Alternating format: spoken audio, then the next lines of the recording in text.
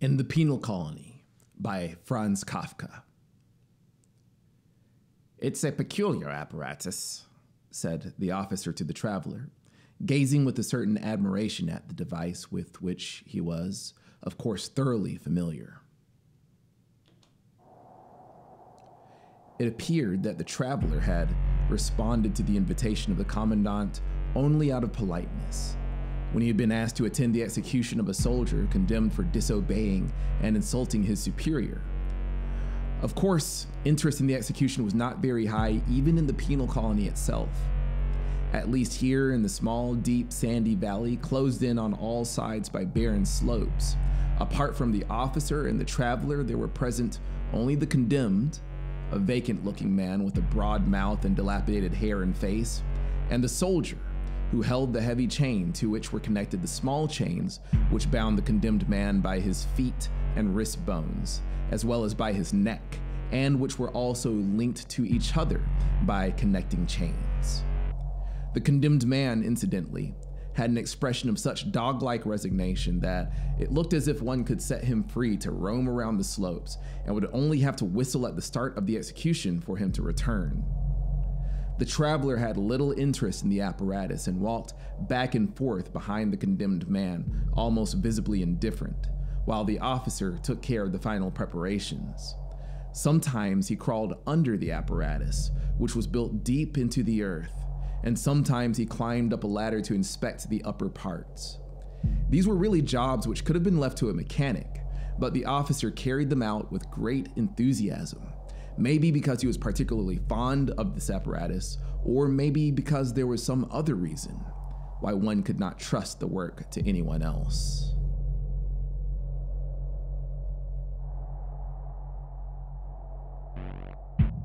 "It's all ready now," he finally cried and climbed back down the ladder. He was unusually tired, breathing with his mouth wide open, and he had pushed two fine ladies' handkerchiefs under the collar of his uniform. "These uniforms are really too heavy for the tropics," the traveler said, instead of asking some questions about the apparatus as the officer expected. "That's true," said the officer. He washed the oil and grease from his dirty hands in a bucket of water standing by. "But they mean home, and we don't want to lose our homeland. Now, have a look at this apparatus," he added immediately, drying his hand with a towel and pointing to the device. "Up to this point, I've had to do some of the work by hand, but from now on, the apparatus should work entirely on its own." The traveler nodded and followed the officer. The latter tried to protect himself against all eventualities by saying, "Of course, breakdowns do happen. I really hope none will occur today, but we must be prepared for it. The apparatus is supposed to keep going for 12 hours without interruptions. But if any breakdowns do occur, they'll only be very minor in nature, and we'll deal with them right away. Do you want to sit down?" he asked finally, as he pulled out a chair from a pile of cane chairs and offered it to the traveler. The latter could not refuse. He sat on the edge of the pit, into which he cast a fleeting glance. It was not very deep.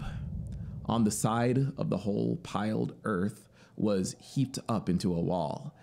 On the other side stood the apparatus. "I don't know," the officer said, "whether the commandant has already explained the apparatus to you." The traveler made a vague gesture with his hand. That was good enough for the officer, for now he could explain the apparatus himself.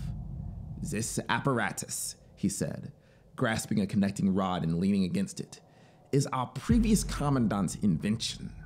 I also worked with him on the very first tests and took part in all the work right up to its completion. However, the credits for the invention to him is alone. Have you heard of our previous commandant? No? Well, I am not claiming too much when I say that the organization of the entire penal colony is his work. We, his friends, already knew the time of his death, that The administration of the colony was so self-contained that even if his successor had 1,000 new plans in mind, he would not be able to alter anything of the old plan, at least not for several years. And our prediction was held. The new commandant has had to recognize that. And it's a shame that you didn't know the old commandant. However, the officer said, interrupting himself, I'm chattering at this point, and the apparatus stands here in front of us. As you'll see, it consists of 3 parts. With the passage of time, certain popular names have been developed for each of these parts. The one underneath is called the bed. The upper one is called the inscriber. And here in the middle, this moving part is called the herald.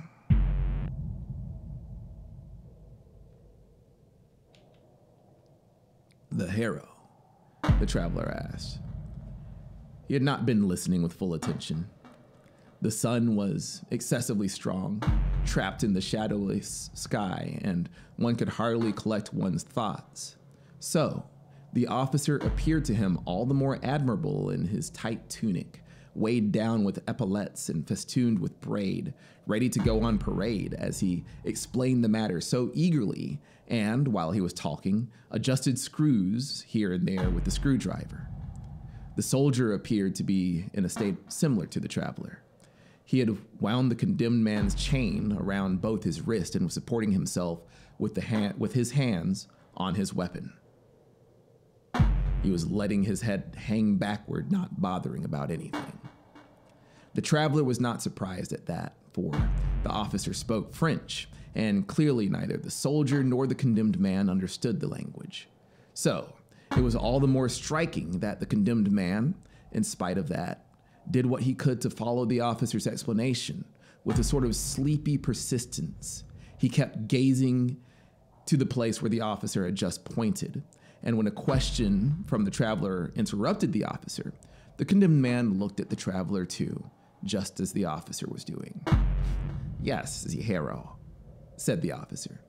The name fits. The needles are arranged as in a harrow, and the whole thing is driven like a harrow.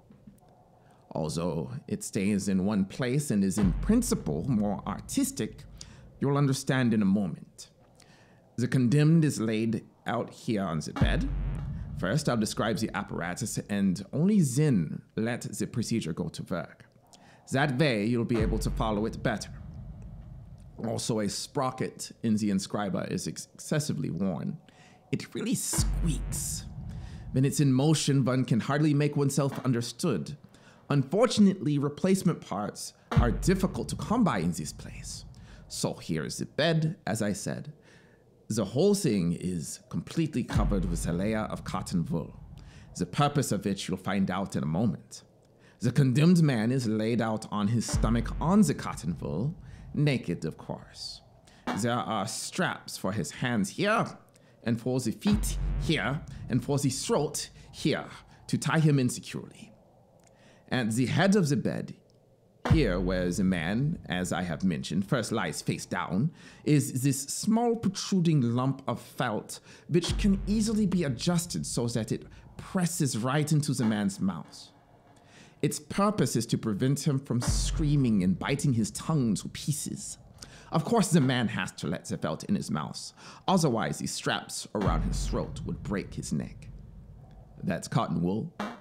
Asked the traveler and bent down. Yes, it is, said the officer, smiling. Feel it for yourself. He took the traveler's hand and led him over to the bed. It's a specially prepared cotton wool. That's why it looks so unrecognizable. I'll get back to mentioning its purpose in a moment. The traveler was already being won over a little to the apparatus. With his hands over his eyes to protect from the sun, he looked up at the height of the apparatus. It was a massive construction. The bed and the inscriber were the same size and looked like 2 dark chests. The inscriber was set about 2 meters above the bed, and the two were joined at the corners by 4 brass rods, which almost reflected the sun. The harrow hung between the chests on a band of steel. The officer had hardly noticed the earlier indifference of the traveler, but he did have a sense now of the latter's interest was being aroused for the very first time. So he paused in his explanation to allow the traveler time to observe the apparatus undisturbed. The condemned man imitated the traveler, but since he could not put his hands over his eyes, he blinked upward with his eyes uncovered. "So the man is lying down," said the traveler. He leaned back in his chair and crossed his legs. "Yes," said the officer, pushing his cap back a little and running his hand over his hot face. "Now, listen. Both the bed and the inscriber have their own electric batteries. The bed needs them for itself, and the inscriber for the hero. As soon as a man is strapped in securely, the bed is set in motion. It quivers with very tiny, rapid oscillations from side to side and up and down simultaneously. You will have seen similar devices in mental hospitals. Only with our bed, all movements are precisely calibrated, for they must be meticulously coordinated with the movements of the hero. But it's the hero which has the job of actually carrying out the sentence."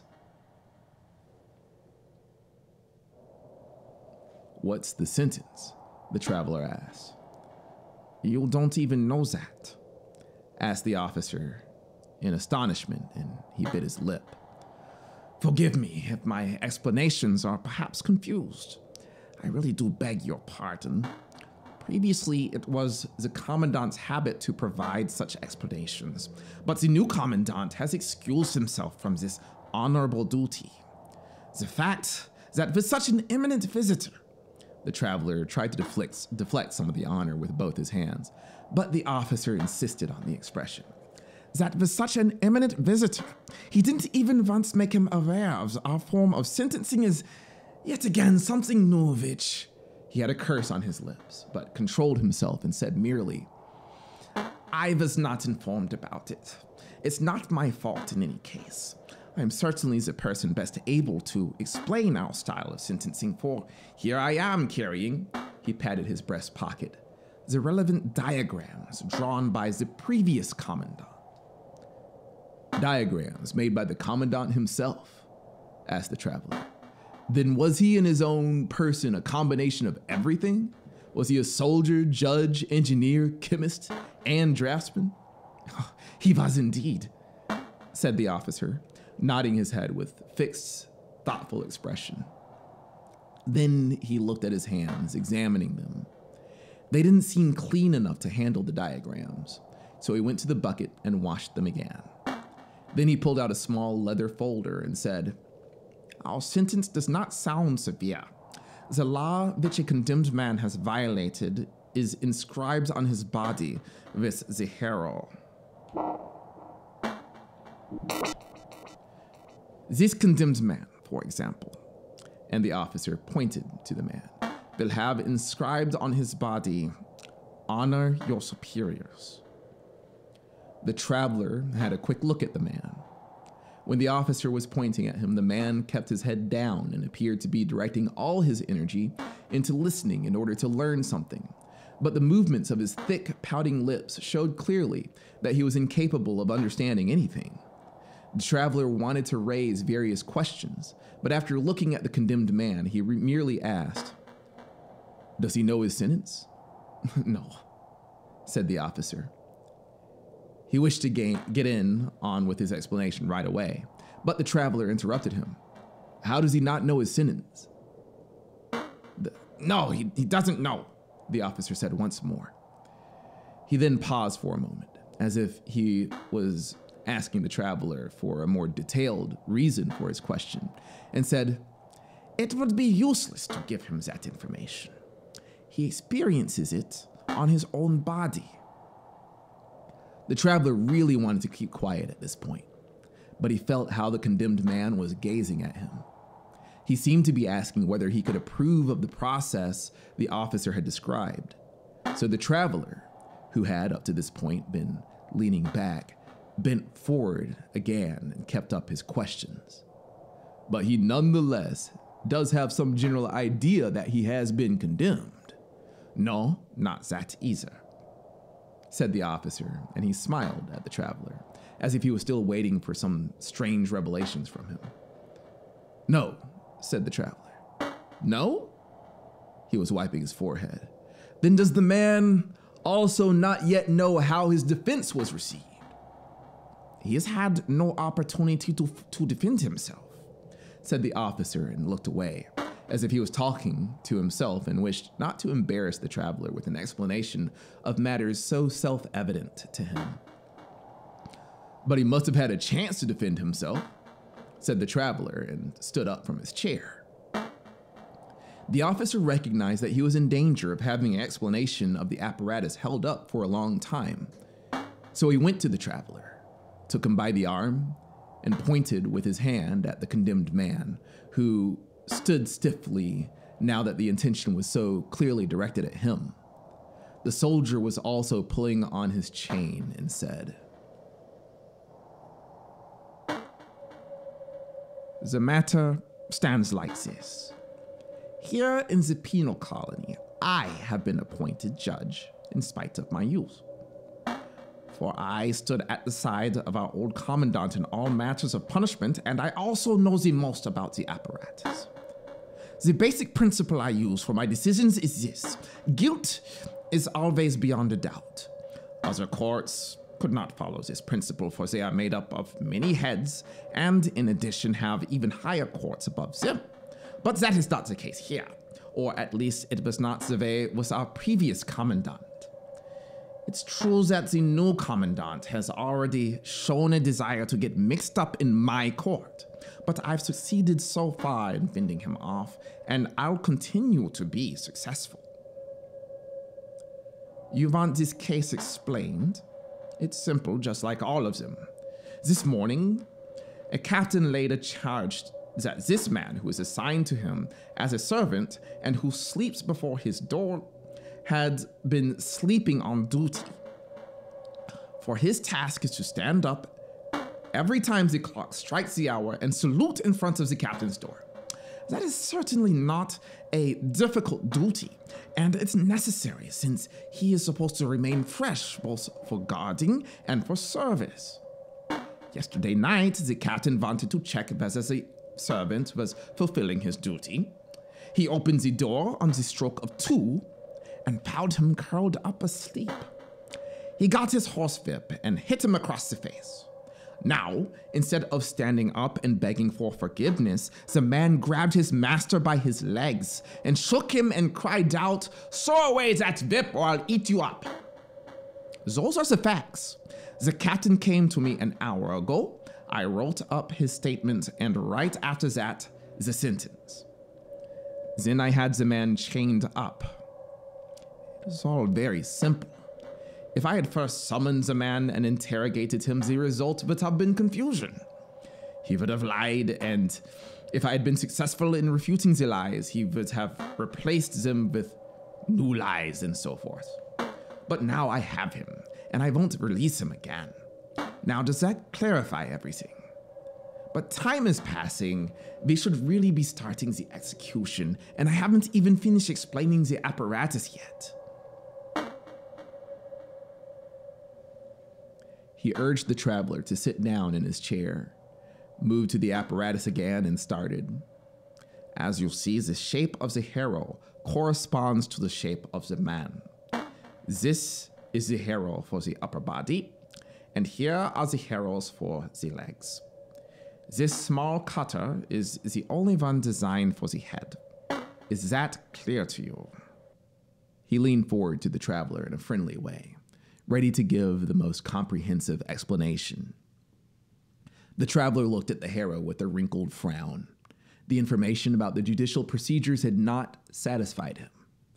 However, he had to tell himself that here it was a matter of a penal colony, that in this place special regulations were necessary, and that one had to give precedence to military measures right down to the last detail. Beyond that, however, he had some hopes in the new commandant, who obviously, although slowly, was intending to introduce a new procedure, which limited understanding of this officer could not cope. Following this train of thought, the traveler asked, "Will the commandant be present at this new execution?"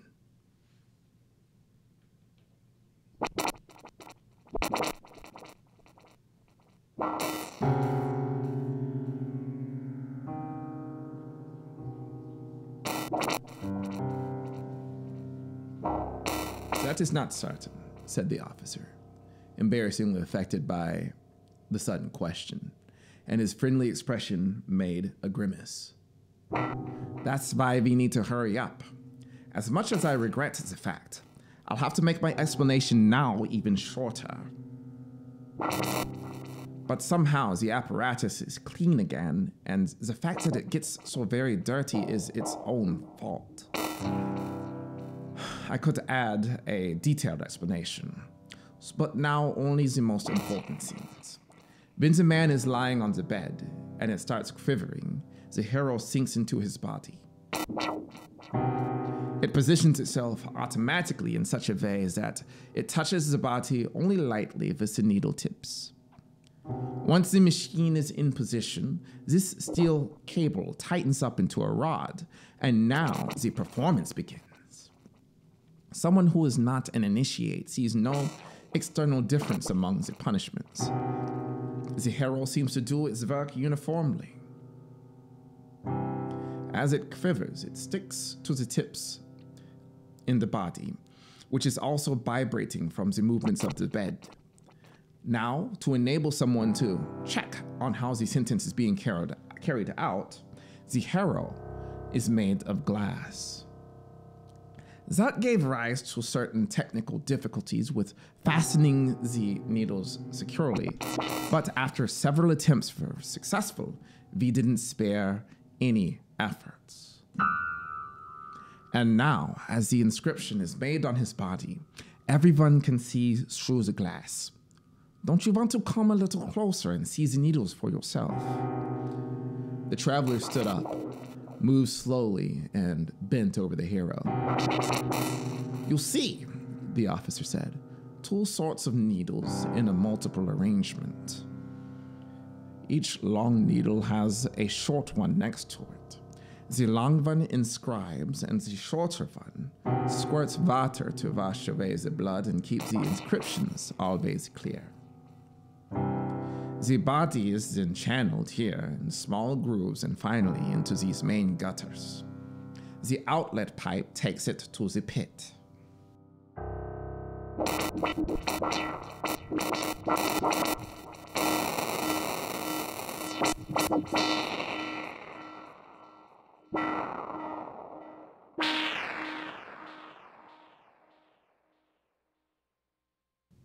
The officer pointed with his finger to the exact path which the bloody water had to take. As he began to demonstrate with both hands at the mouth of the outlet of the pipe, in order to make his account as clear as possible, the traveler raised his head and, feeling behind him with his hand, wanted to return to his chair. Then he saw, to his horror, that the condemned man had also, like him, accepted the officer's invitation to inspect the arrangement of the harrow up close. He had pulled the sleeping soldier, holding the chain a little forward, and was also bending over the glass. One could see how, with a confused glaze, he was also looking for what the two gentlemen had just observed, but how he didn't succeed because he lacked the explanation. He leaned forward, this way and that. He kept running his eyes over the glass again and again. The traveler wanted to push him back, for what he was doing was probably punishable. But the officer held the traveler firmly with one hand, and with the other, he took a lump of earth from the wall and threw it at the soldier.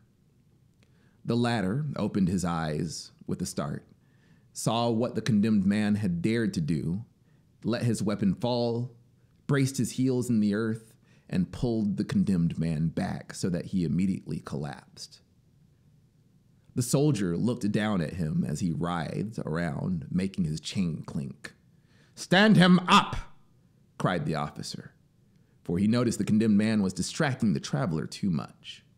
The latter was even leaning out of the way from the harrow, without paying any attention to it, wanting to find out what was happening to this condemned man.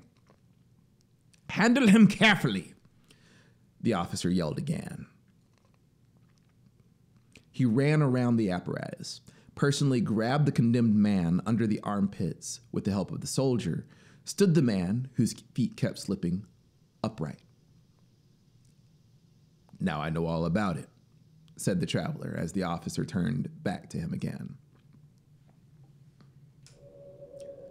"Yes, except one most important thing," said the latter, grabbing the traveler by the arm and pointing up high. "There in the inscriber is the mechanism which determines the movement of the harrow. And this mechanism is arranged according to the diagram on which the sentence is set down. I still use the diagrams of the previous commandant, and here they are." He pulled out some pages from the leather folder. "Unfortunately, I cannot hand them to you. They are the most cherished thing that I possess.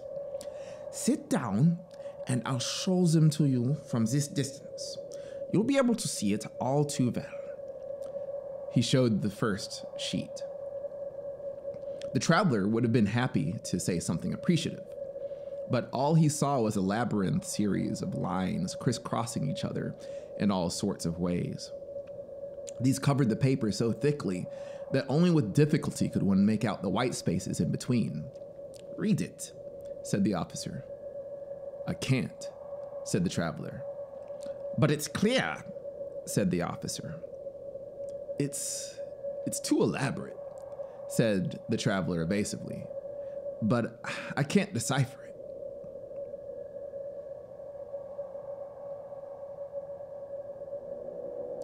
"Yes," said the officer, smiling and putting down the folder again.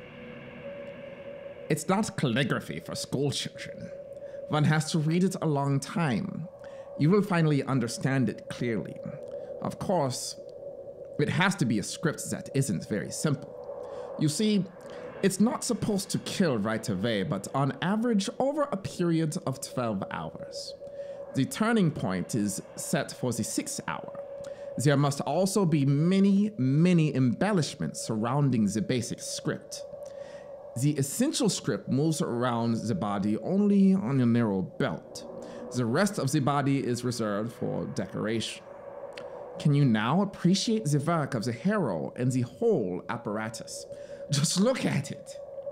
He jumped on the ladder, turned a wheel, and called down, "Watch out and move to the side."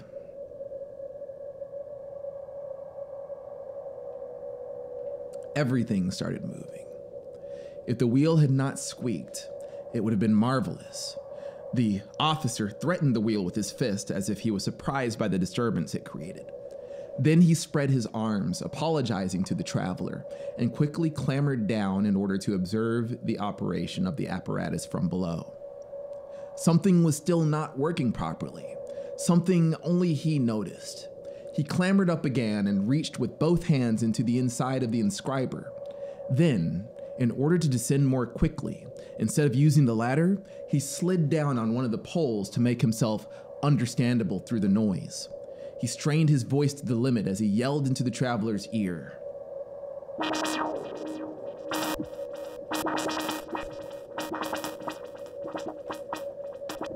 "Do you understand the process?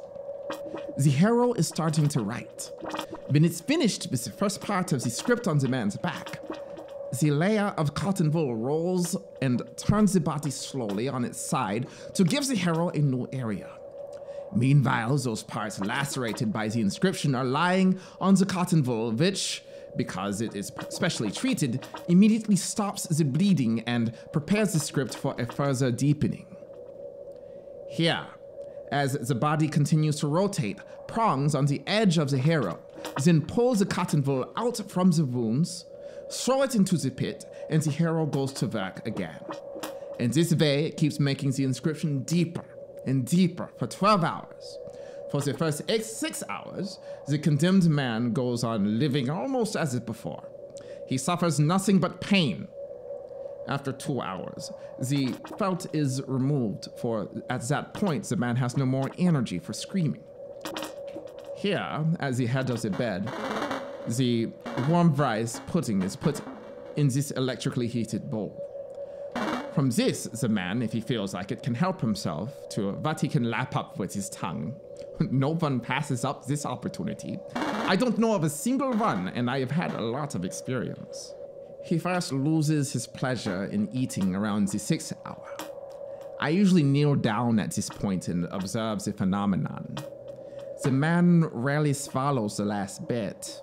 He turns it around in his mouth and spits it into the pit. And when he does that, I have to lean aside or else he'll get me in the face. But how quiet the man becomes around the 6th hour. The most stupid of them begin to understand.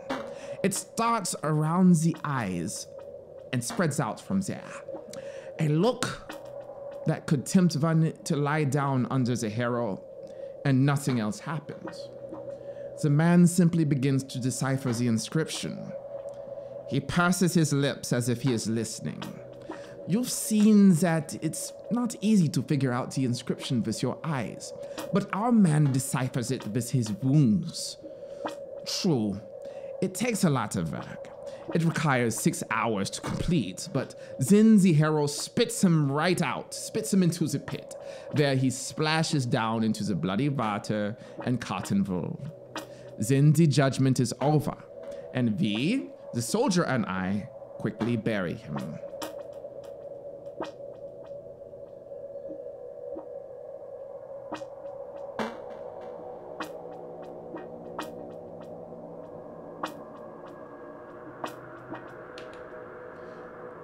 The traveler had leaned his ear toward the officer and, with his hands in his coat pockets, was observing the machine at work.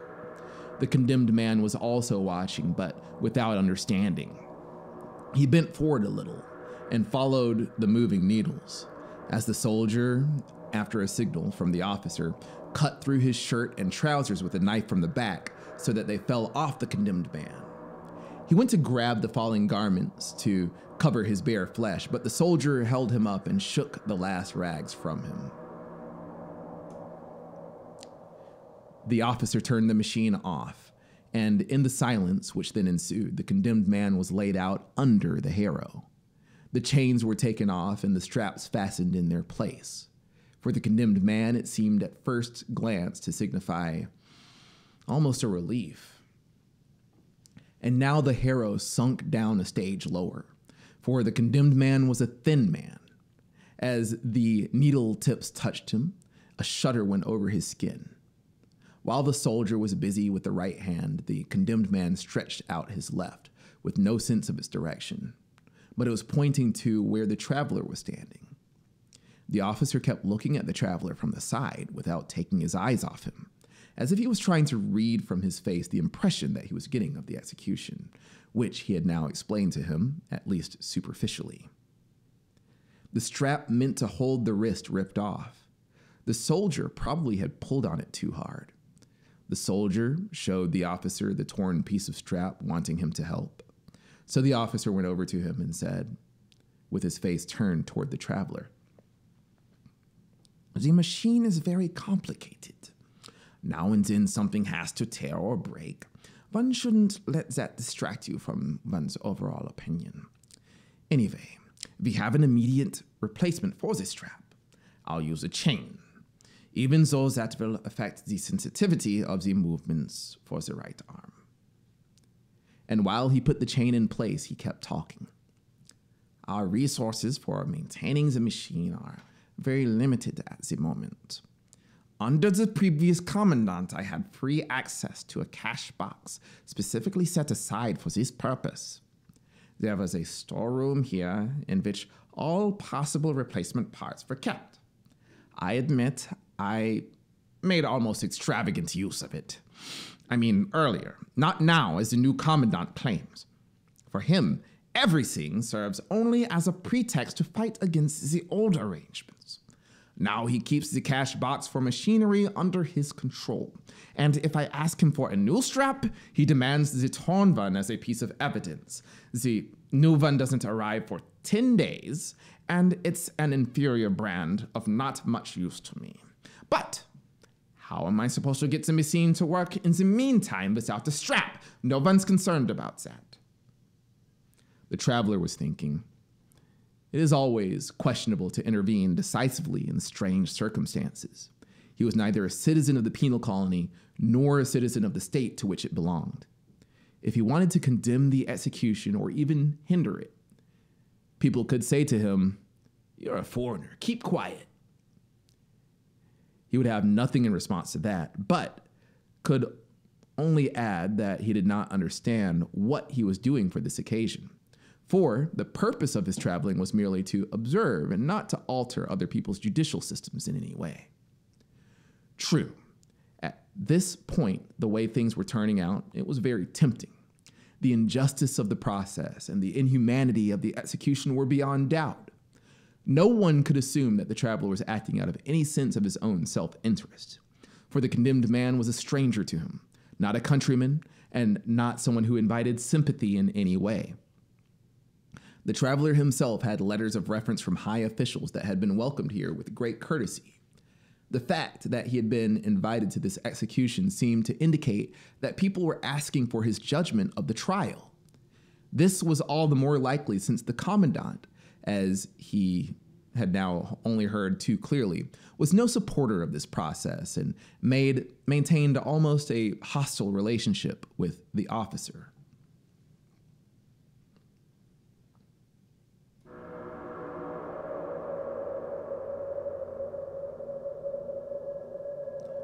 Then the traveler heard a cry of rage from the officer. He had just shoved the stub of felt into the condemned man's mouth with much difficulty. When the condemned man, overcome by an irresistible nausea, shut his eyes and threw up, the officer quickly yanked him up off the stump and wanted to turn his head aside toward the pit, but it was too late. The vomit was already flowing down onto the machine. "This is all the commandant's fault," cried the officer, mindlessly rattled the brass rods at the front. "My machine's filthy as a pigsty." With trembling hands, he showed the traveler what had happened. "Haven't I spent hours trying to make the commandant understand that a day before the execution, there should be no more food served? But the new lenient administration has a different opinion. Before a man is led away, the commandant's vermin cram sugary things down his throat. His whole life he's been fed himself on stinking fish, and now he has to eat sweets? But that would be all right. I'd have no objections, but why don't they get a new felt? The way that I've been asking for 3 months now. How can anyone take the felt into his mouth without feeling disgusted, something that 100 men have sucked and bitten as they were dying?" The condemned man had laid his head down and appeared peaceful. The soldier was busy cleaning up the machine with the condemned man's shirt, and the officer went up to the traveler, who, feeling some premonition, took a step backwards. But the officer grasped him by the hand and pulled him aside. "I want to speak a few words to you in confidence," he said. "May I do that?" "Of course," said the traveler, and listened with his eyes lowered. "This process and execution, which you now have had the opportunity to admire, have no more open supporters in our colony. I am its only defender, just as I am the single advocate for the legacy of the old commandant. I can no longer speak about a more extensive organization of the process. I'm using all my powers to maintain what is there at present. When the old commandant was alive, the colony was full of his supporters. I have something of the old commandant's persuasiveness, but I completely lack his power. And as a result, the supporters have gone into hiding. There are still a lot of them, but no one admits it. If you go into a tea house today, that is to say, on a day of execution, and you keep your ears open, perhaps you'll hear nothing but ambiguous remarks. They are all supporters, but under the present commandant, considering his present views, they are totally useless to me.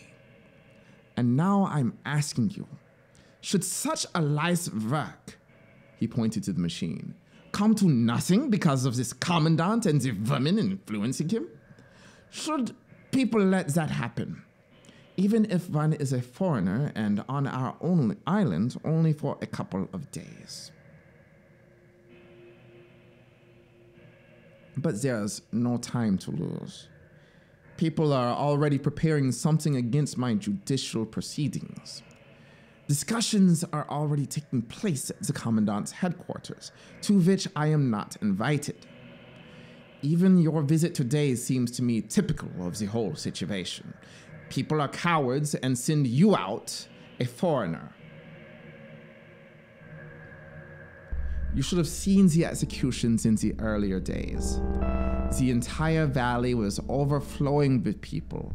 Even a day before the executions, they all came merely to watch. Early in the morning, the commandant appeared with his women. Fanfares woke up the entire campsite.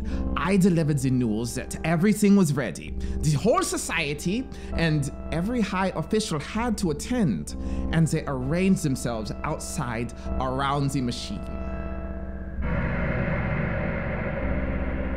This pile of cane chairs is a sorry leftover from that time. The machine was freshly cleaned and glowed. For almost every execution, I had new replacement parts.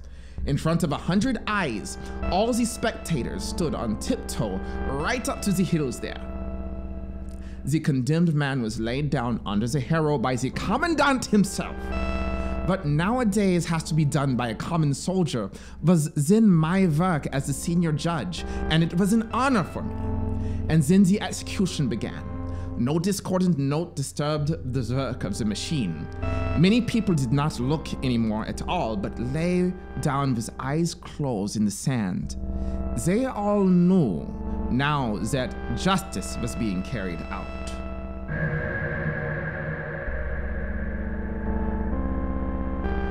In the silence, people heard nothing but the groans of the condemned man, muffled by the felt.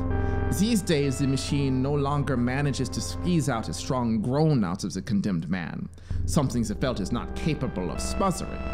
But back then, the needles which made the inscription dripped a quite caustic liquid, which we are not permitted to use anymore today. Well, then came the 6th hour. It was impossible to grant all requests people made to be allowed to watch from up close. The commandant, in his wisdom, arranged that the children should be taken care of before all the rest. Naturally, I was always allowed to stand close by because of my official position. Often I crouched down there with 2 small children in my arms, in my left and right.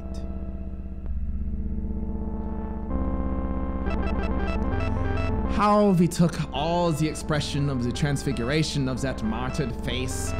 How we held our cheeks in the glow of this justice, finally attained and already passing away. What times we had, my friend.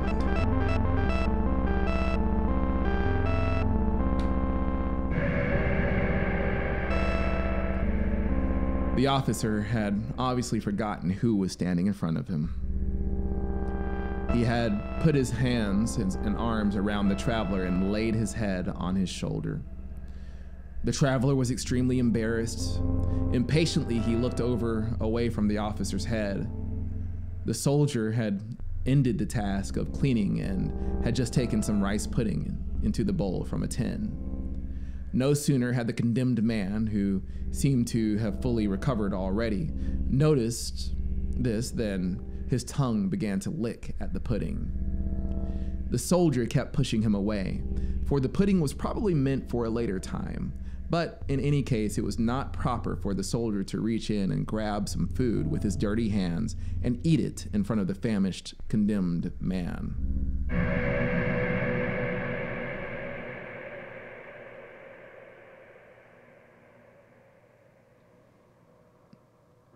The officer collected himself quickly.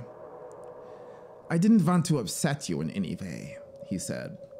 I know it's impossible to make someone understand those days now, but the machine still works and operates on its own. It operates on its own when it's standing alone in this valley. And at the end, the body keeps falling in that incredibly soft flight into the pit. Even if hundreds of people are not gathered like flies around the hole the way they used to be. Back then, we had to erect a strong railing around the pit, but it was pulled out some time long ago. The traveler wanted to turn his face away from the officer and looked aimlessly around him. The officer thought that he was looking into the wasteland of the valley. So he grabbed his hands, turned him around in order to catch his gaze, and asked, "Do you see the shame of it?" But the traveler said nothing. The officer left him alone for a while. With his legs apart and his hands on his hip, the officer stood still and looked at the ground. Then he smiled at the traveler cheerfully and said, "Yesterday, I was nearby when the commandant invited you. I heard the invitation. I know the commandant. I understood right away what he intended with this invitation. Although his power is sufficiently great to take action against me, he doesn't yet dare to."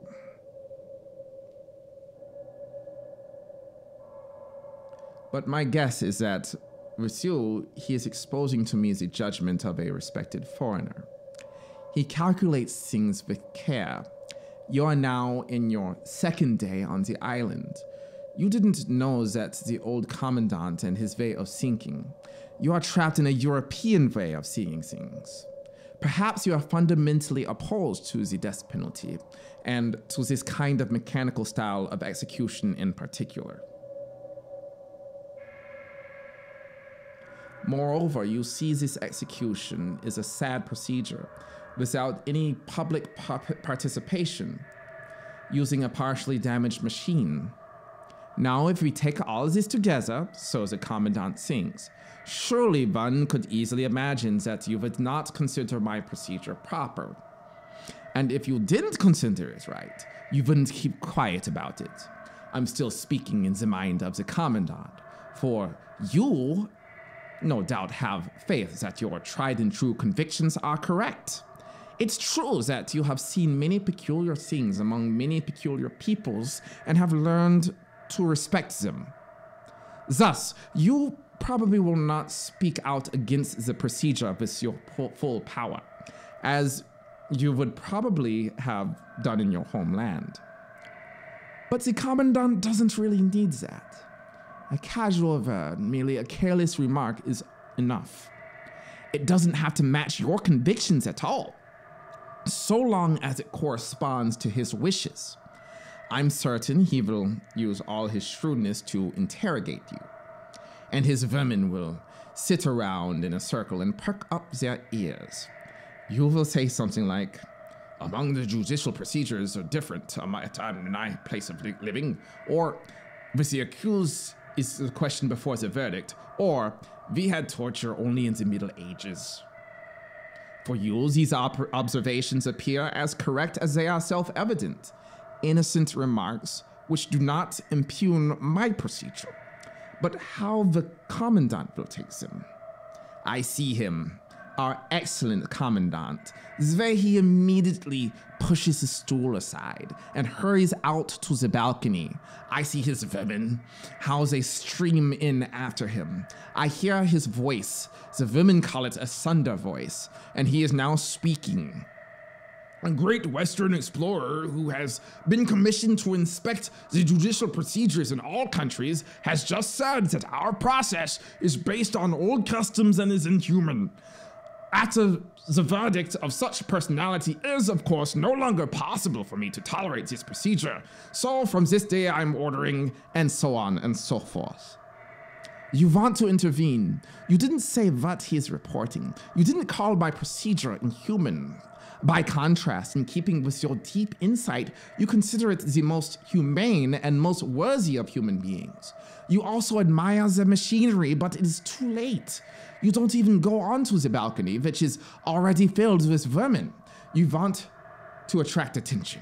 You want to cry out, but a lady's hand is covering your mouth. and I and the old commandant's work are lost.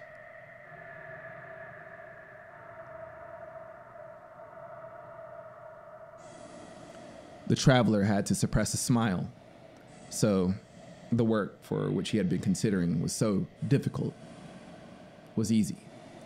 He said evasively, "You're exaggerating my influence.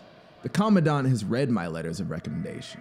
He knows I'm no expert in judicial processes. And if I were to express an opinion, that of a layperson, that's no more significant than the opinion of anyone else. And in any case, far less significant than the opinion of the commandant, who, as I understand it, has very extensive powers on this colony. If his views of this procedure are as definite as you think they are, then I'm afraid the time has come for this procedure to end without any need for my humble opinion." Did the officer understand by now? No, he didn't get it yet. He shook his head vigorously, briefly looked back at the condemned man and the soldier, who both flinched and stopped eating rice, and went up really close to the traveler without looking into his face, but gazing at parts of his jacket, and said more gently than before, "You don't know the commandant. Where he and all of us are concerned, you are, forgive the expression, to a certain extent, innocent. Your influence, believe me, cannot be overestimated. In fact, I was blissfully happy when I heard that you were to be present at the execution by yourself. This order of the commandant was aimed at me, but now I will turn it to my advantage. Without being distracted by false insinuations and disparaging looks which could not have been avoided with a greater number of participants at the execution, you have listened to my explanation, looked at the machine, and are now about to view the execution. Your verdict is no doubt already fixed. If some small uncertainties remain, witnessing the execution shall remove them. And now I'm asking you to help me with the commandant." The traveler did not let him go on talking. "How can I do that?" he cried. "It's totally impossible, and I can help you as little as I can harm you." "You could do it," said the officer. With some apprehension toward the traveler, observed that he was clenching his fists. "You could do it," repeated the officer, even more emphatically. "I have a plan which must succeed. You think your influence is insufficient. I know it will be enough. But assuming you're right, doesn't saving this whole procedure require one to even those methods which may be inadequate? So, listen to my plan. To carry it out, it's necessary above all for you to keep as quiet as possible today in the colony about your verdict on this procedure. Unless someone asks you directly, you should not express any view whatsoever. But what you do say should be short and vague. People should notice that it's difficult for you to speak about the subject, that you feel bitter, that if you were to speak openly, you would have to burst out cursing on the spot. I'm not asking you to lie, not at all. You should give only brief answers, something like, yes, I've seen the execution, or yes, I've heard the full explanation. That's all, nothing further. For that will be enough of an indication for people to observe you in a certain bitterness, even if that's not what the commandant will think. Naturally, he will completely misunderstand the issue and interpret it in his own way. My plan is based on that. Tomorrow, a large meeting of all the higher administration officials takes place at the headquarters under the chairmanship of the commandant. He, of course, understands how to turn such a meeting into a spectacle.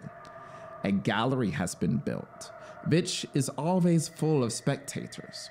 I'm compelled to take part in the discussions, so they fill me with disgust. In any case, you will be certainly invited to the meeting. If you follow my plan today and behave accordingly, the invitation will become emphatic request. But should for you some inexplicable reason still not be invited, you must make sure to request an invitation. Then you'll receive one without question. Now, tomorrow you are sitting with the vermin in the commandant's box. With frequent upward glances, he reassures himself that you are there. After various trivial and ridiculous agenda items designed for spectators, mostly harbor construction, always harbor construction, the judicial process comes up for discussion. If it's not raised by the commandant himself, or does not occur soon enough, I'll make sure that it comes up. I'll stand up and report on today's execution, really briefly, just an announcement. Such a report is not really customary, however, I'll do it nonetheless.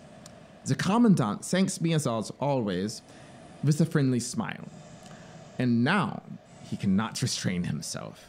He seizes this excellent opportunity. The report of the execution, he'll say, or something like, has just been given. I would like to add to this report only the fact that this particular execution was attended by a great explorer whose visit confers such extraordinary honor in our colony, as you all know. Even the significance of our meeting today has been increased by his presence. Should we not now ask this great explorer for his appraisal of the execution based on the old customs and the process which preceded it? Of course, there's noise of applause everywhere, universal agreement. And I'm louder than anyone. The commandant bows down before you and says, "Then in everyone's name, I am putting the question to you. And now, you step into the railing. Place your hands where everyone can see them. Otherwise, the ladies will grab them and play with your fingers. And now, finally, your remarks. I don't know how I'll bear the tension up to them, but in your speech, you mustn't hold back. Let the truth resound. Lean over the railing and shout it out. Yes, roar your opinion at the commandant, your unshakable opinion. But perhaps you don't want to do that. It doesn't suit your character. Perhaps in your country, people behave differently in such situations. That is all right. That's perfectly satisfactory. Don't stand up at all. Just say a couple of words. Whisper them so that only the officials underneath you can hear them. That's enough. You don't even have to say anything about the lack of attendance at the execution, about the squeaky wheel, the torn strap, the disgusting felt. Now I'll take over all the further details, believe me. If my speech doesn't chase him out of the room, it will force him to his knees, so he'll have to admit it. Old Commandant, I bow down before you. That's my plan. Do you want to help me carry it out? But of course you do. More than that, you have to.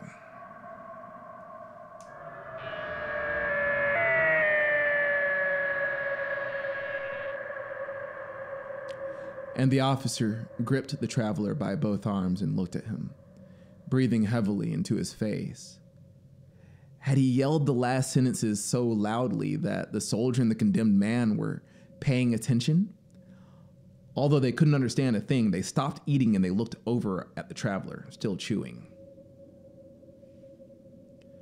From the start, the traveler had no doubts about the answer that he must give. He had experienced too much in his life to be able to waver here. Basically, he was honest and unafraid. Still, with the soldier and the condemned man looking at him, he hesitated a moment. He finally said, as he had to, "No." The officer's eyes blinked several times, but he did not take his eyes off the traveler. "Would you like an explanation?" asked the traveler. The officer nodded dumbly. "I'm opposed to this procedure," said the traveler. "Even before you took me in your confidence, and of course I would never abuse your confidence under any circumstances, I was already thinking of whether I was entitled to intervene against this procedure and whether my intervention could have the smallest chance of success.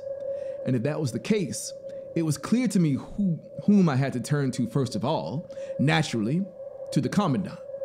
You clarified this issue for me even more, but without reinforcing my decision in any way, quite the reverse.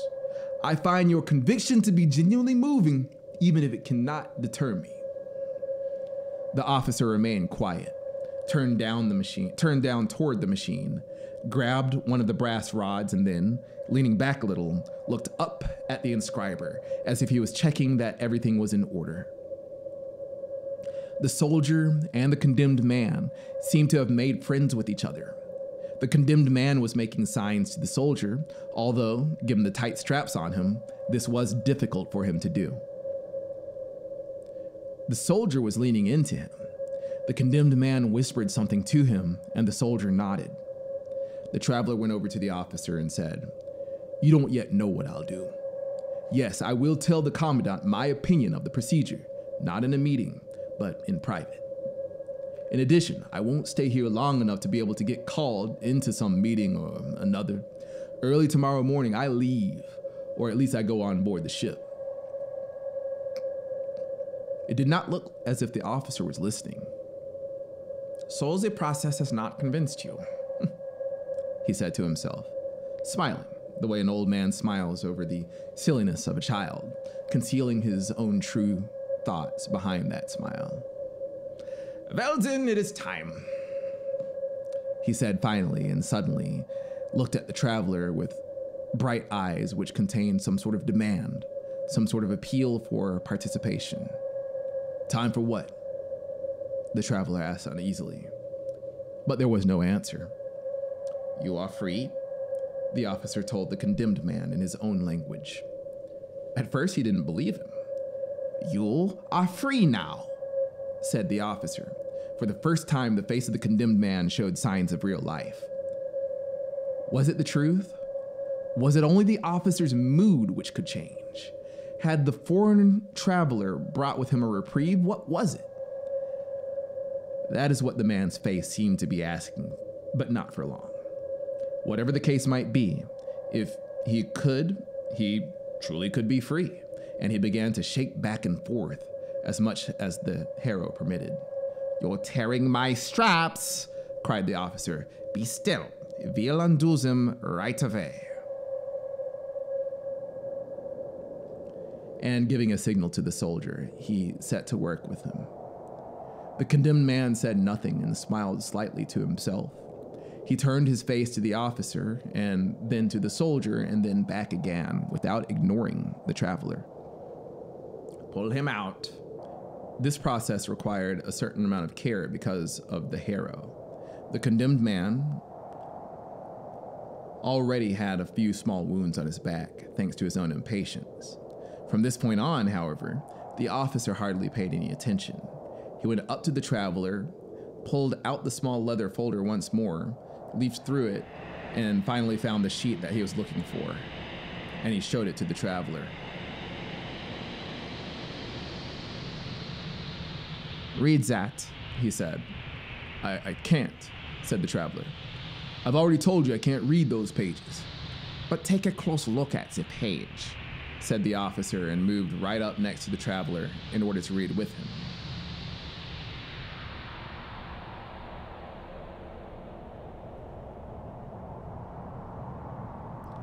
When that didn't help, he raised his little finger high up over the paper, as if the page must not be touched under any circumstances, so that using this he might make the task of reading easier for the traveler. The traveler also made an effort so that at least he could satisfy the officer, but it was impossible for him. The officer began to spell out the inscription, and then read out at once, again, the joined up letters.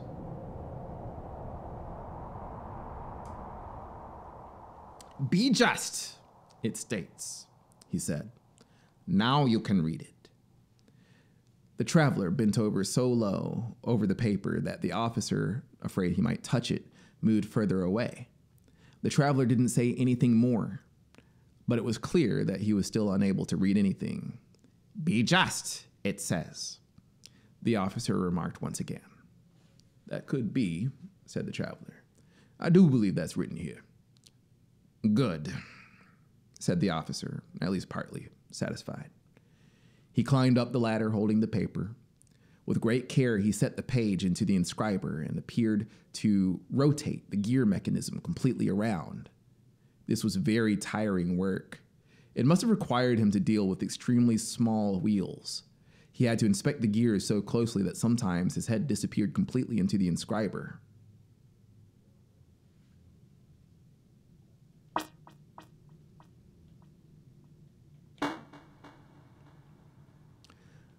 The traveler followed his work from below without looking away. His neck grew stiff and his eyes found the sunlight pouring down from the sky painful. The soldier and the condemned man were keeping each other busy. With the tip of his bayonet, the soldier pulled out the condemned man's shirt and trousers, which were laying in the hole. The shirt was horribly dirty, and the condemned man washed it in the bucket of water. He was putting on his shirt and trousers. The soldier and the condemned man had to laugh out loud, for pieces of the clothing were cut in two up to the back. Perhaps the condemned man thought it was his duty to amuse the soldier. In his ripped up clothes, he circled around the soldier, who crouched down to the ground, laughed, and slapped his knees. But they restrained themselves out of consideration for the two gentlemen present. When the officer was finally pushed up to the machine, with a smile, he looked up over the whole thing and all its parts once more, and this time closed the cover of the inscriber, which had been open up to this point.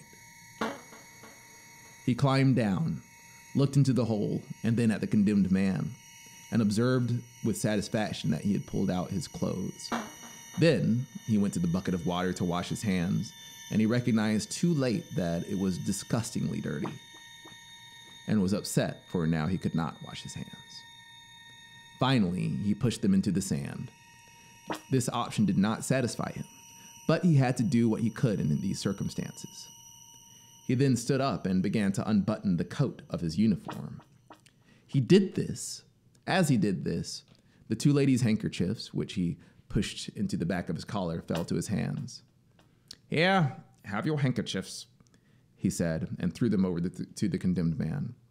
At the traveler, he said, by way of explanation, "Presents from the ladies."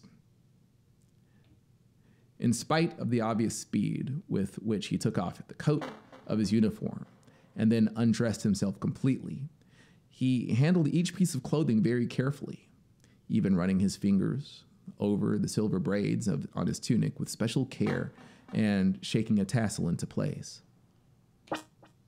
But in great contrast to this care, as soon as he was finished handling an article of clothing, he immediately flung it angrily into the hole. The last items he had left were his short sword and his harness. He pulled the sword out of its scabbard, broke it into pieces, gathering up everything, the pieces, the sword, the scabbard, the harness, and threw them away so forcefully that they rattled against each other as they flew down the pit.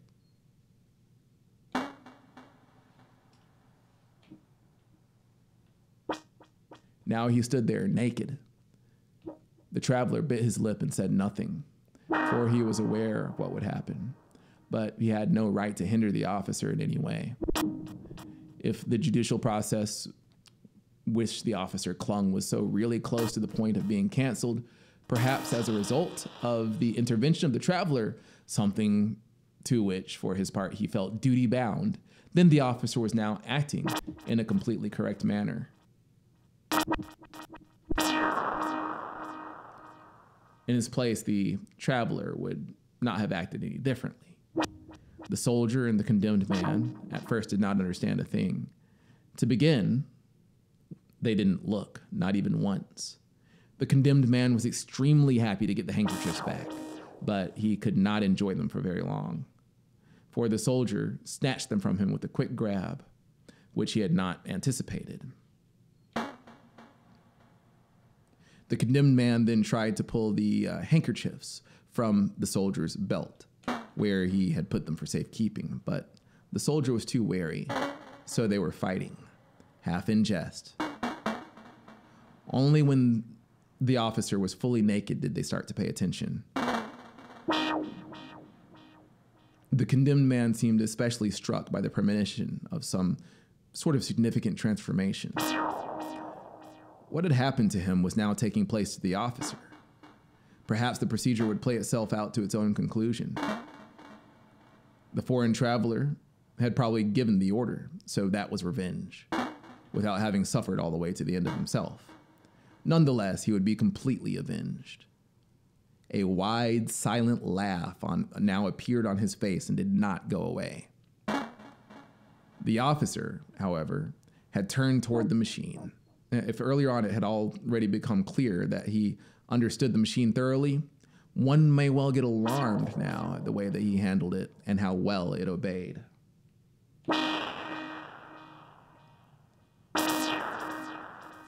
He only had to bring his hand near the harrow for it to rise and sink several times until it had reached the correct point and position to make room for him. He only had to grasp the bed by its edges, and it had already begun to quiver. The stump of felt moved up through his mouth. One could see how the officer did not really want to accept it, but his hesitation was only momentary. He immediately submitted and took it in.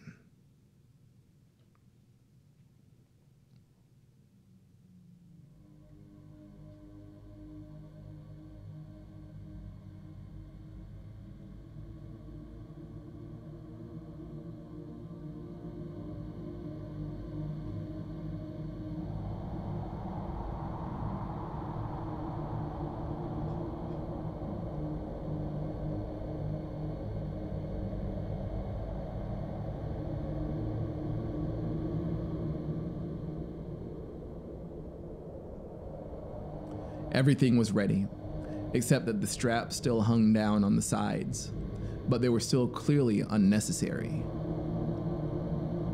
The officer did not have to be strapped down. When the condemned man saw the loose straps, he thought the execution would be incomplete unless they were fastened. He waved eagerly to the soldier, and they ran up to strap in the officer. The latter had already stuck his foot out to kick the crank designed to set the inscriber in motion. Then he saw the two men coming, so he pulled his foot back and let himself be strapped in. But now he could no longer reach the crank. Neither the soldier nor the condemned man could find it, and the traveler was determined not to touch it. But that was unnecessary. Hardly were the straps attached when the machine already started working. The bed quivered, the needles danced on his skin, and then the harrows swung up and down. The traveler had already been steering for quite some time before he remembered that the wheel in the inscriber was supposed to squeak, but everything was quiet, without the slightest audible hum. Because of its silent working, the machine did not really attract attention. The traveler looked over at the condemned man. The condemned man was the livelier of the two. Everything in the machine seemed to interest him. At times he bent down, and at other times he stretched up, always pointing with his forefinger in order to show something or another to the soldier. For the traveler, it was embarrassing.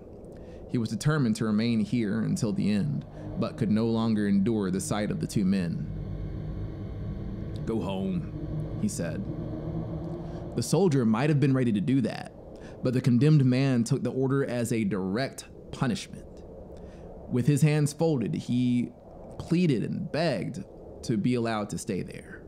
And when the traveler shook his head and was unwilling to give in, he even knelt down. Seeing that the orders were of no help here, the traveler wanted to go over and chase the two away.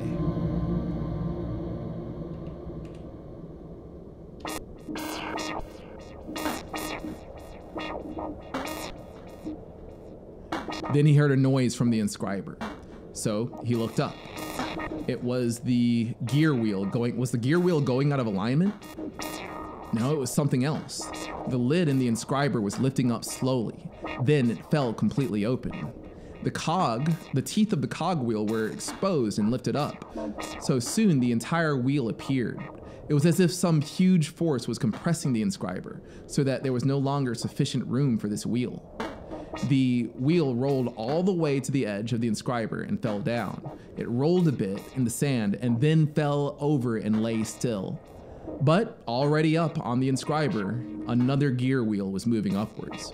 Several others followed, large ones, small ones, hard to distinguish. With each of them, the same thing happened. One kept thinking that the inscriber must surely be empty, but then a new cluster with lots of parts would move up, fall down, roll in the sand, and lie still.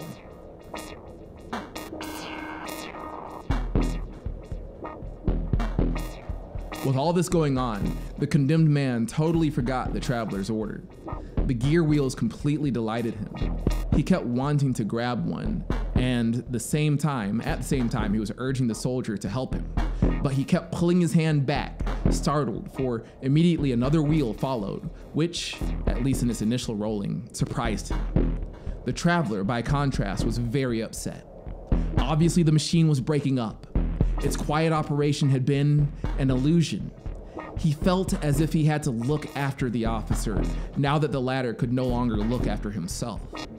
But while the falling gear wheels were claiming all of his attention, he had neglected to take a look at the rest of the machine. However, when he now bent over the harrow, once the last gear wheel had left the inscriber, he had a new, even more unpleasant surprise.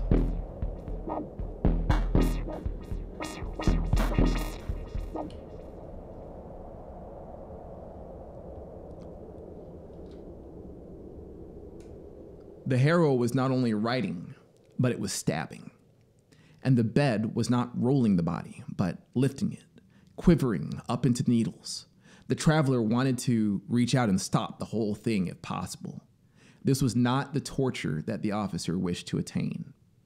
It was murder, plain and simple. He stretched out his hands, but at that point, the harrow was already moving upwards and to the side with the skewered body, just as it had in other cases, but only in the 12th hour. Blood flowed out in hundreds of streams, not mixed with water. The water tubes had also failed to work this time. Then, one last thing went wrong. The body would not come loose from the needles. Its blood streamed out, but it hung over the pit without falling.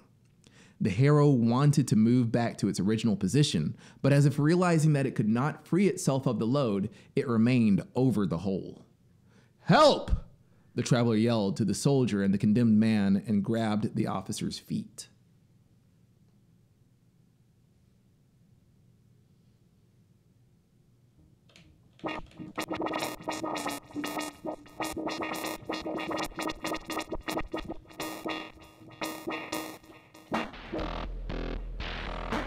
He wanted to push against the feet himself and have the two others grab the officer's head from the other side so he could slowly be taken off the needles. But now the two men could not make up their mind whether or not to come. The condemned man turned away at once. The traveler had to go over to him and drag the officer's head by force. At this point, almost against his will, he looked at the face of the corpse, and it was as it had been in his life. He could discover no sign of promised transfiguration. What all the others had achieved and found in the machine, the officer had not. His lips were pressed firmly together. His eyes were open, and they looked as they had been when he was alive. His gaze was calm and convinced. The tip of a large iron needle had gone through his forehead.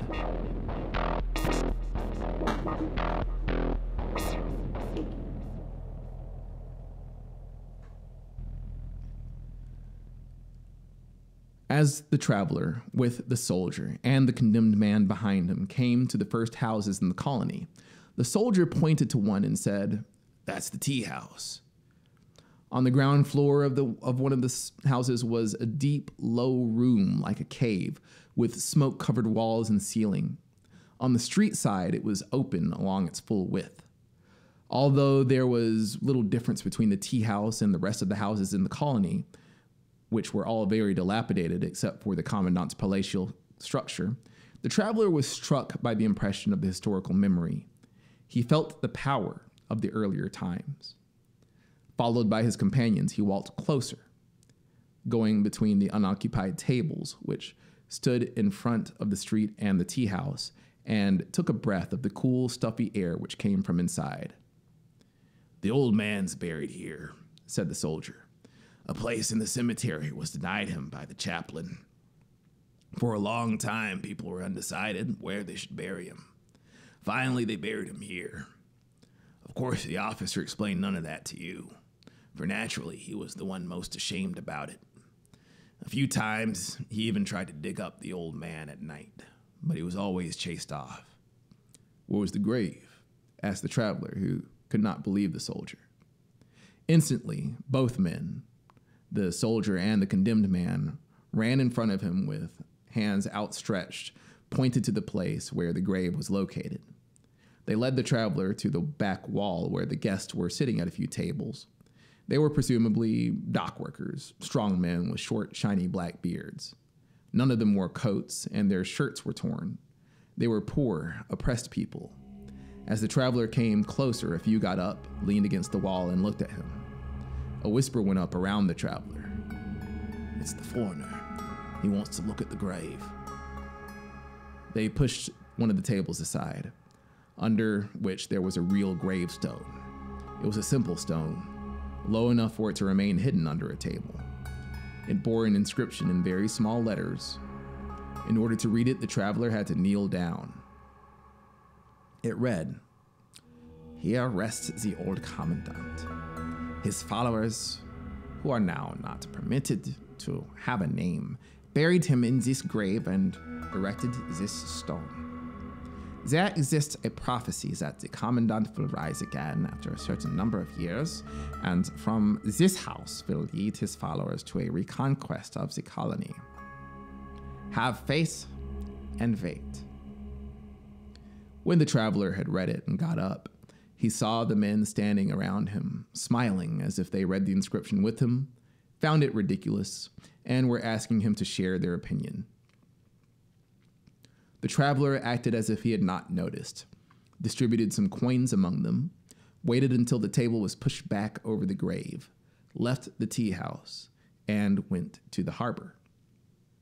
In the tea house, the soldier and the condemned man had come across some people that they knew who detained them.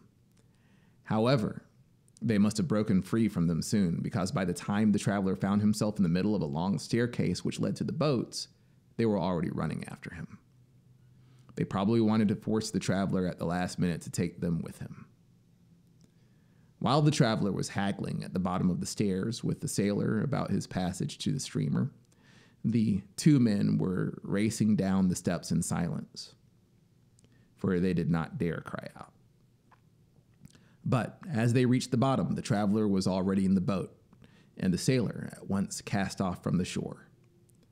They could still have jumped into the boat, but the traveler picked up a heavy, knotted rope from the boat bottom, threatened them with it, and thus prevented them from jumping in.